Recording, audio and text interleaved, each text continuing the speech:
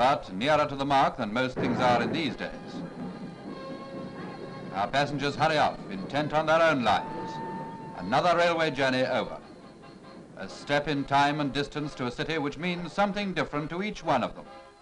Homecoming to some.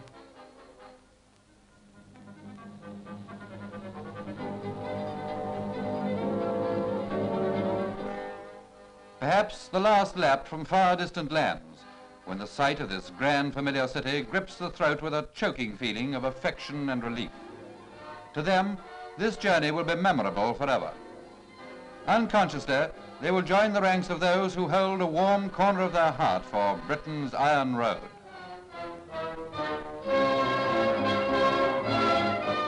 To them, it is a